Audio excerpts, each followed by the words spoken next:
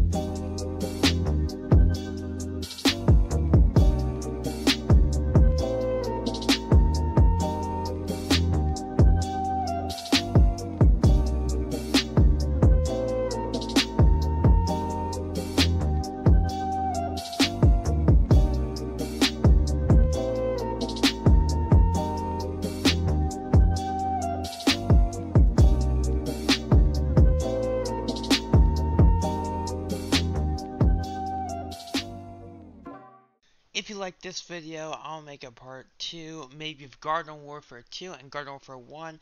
I'll be leaving a link to all of these developers and said stuff, and also I'll be leaving a link to ArtStation, since there's plenty of images that, since I didn't send all of them, so they have tons more that you can look at their profile and follow them. Anyways, goodbye.